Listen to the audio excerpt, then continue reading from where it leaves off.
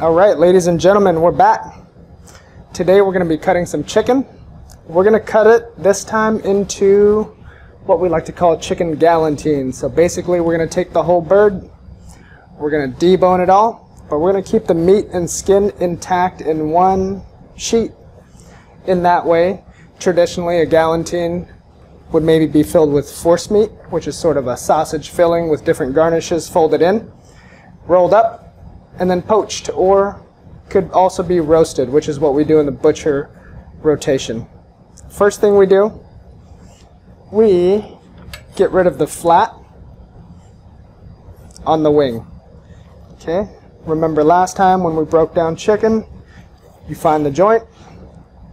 Same here, you find the joint, and we want to save the flat for your hot wings. Tips for chicken stock.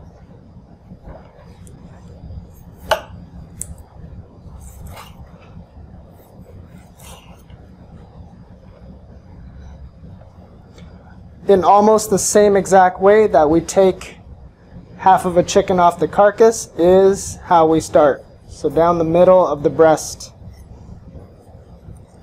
This is where we'll find your breastbone, and we work it nearly the same exact way. So again, I'm working my way down. Right here you can kind of see there's no wishbone there because it broke off and the piece is actually right there.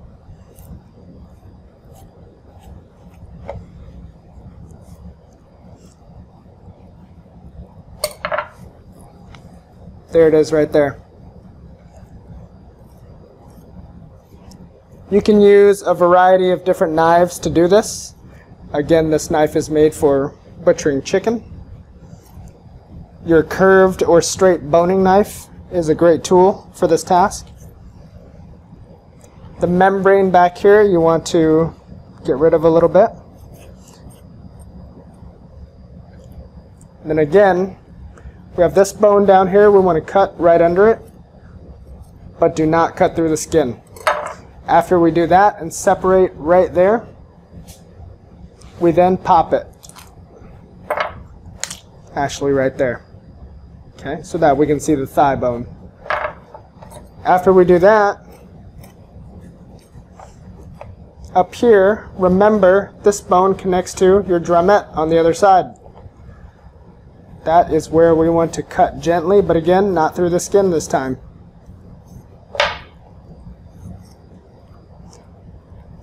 Once that's finished there, do the same exact thing on the other side. You might have recalled last time we took the whole thing off the carcass by just cutting it off, and we had half of a chicken basically. This time,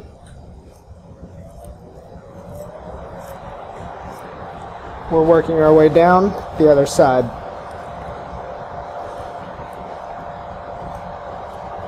Okay, again, separate right there. Back here.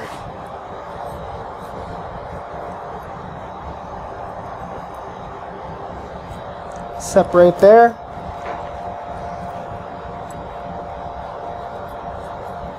And pop. Work our way down. Now that all that's separated up here, you can look at where the neck is and start to kind of peel the skin back and the meat. You can kind of see what I'm doing is pulling this carcass off of the bird right here. Once we get down here, we know that there is oysters there. So at this point, we go in and cut the oyster out. See it right there? Okay. In this version, the oyster's right there. And we're going to separate that socket right here. Do the same thing on this side. As you can see, the thigh bone right there was in that socket. There's a tendon holding it together. I'm going to separate that. Once that is separated, you can then just hold this and pull the carcass off. So we have a clean carcass right there. You can see this is where the oysters were. so it's ready to go.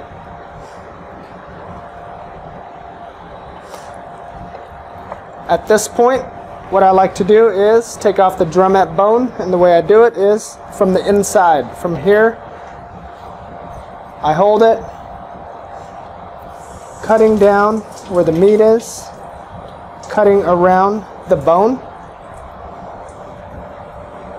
Kind of like you are Frenching it, but actually from the inside this time.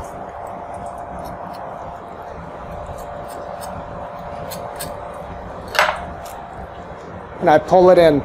So now you have your drumette, and the meat of the drumette came all the way inside. Same thing on this side.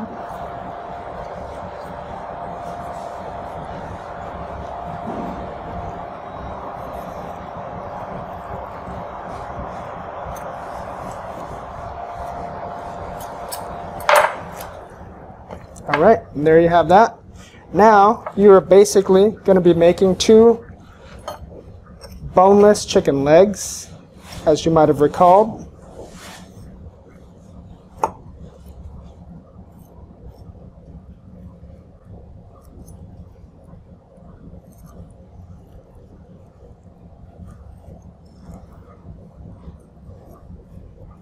All right, and I can lift up the bone and go around. And remember, we scraped that meat down. Follow it to the drumstick and do the same thing. Remember, you want to avoid leaving that kneecap in there.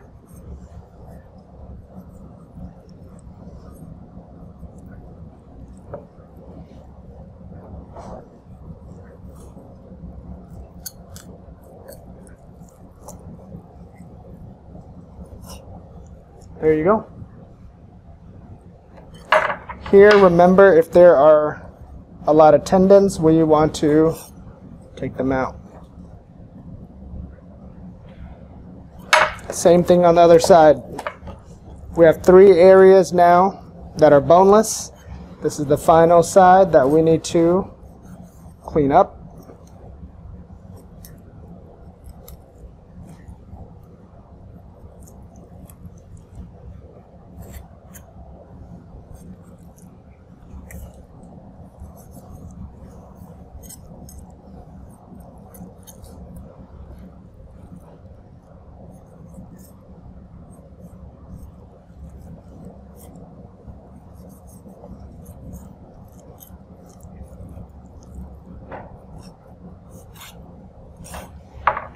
There we go again.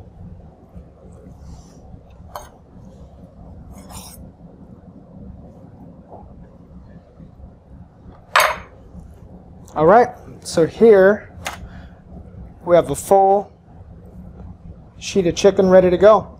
Pull off your tenders.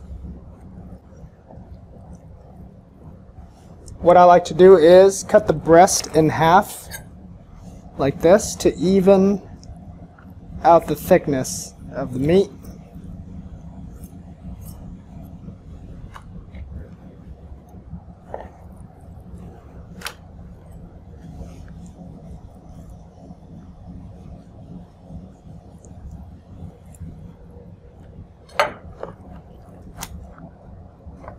We'll remove a little bit of the excess fat.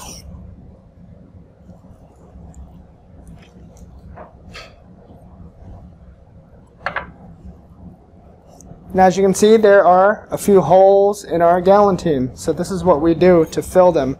You have this piece of the thigh here. I like to cut it like so and put it right where that kneecap was. Again,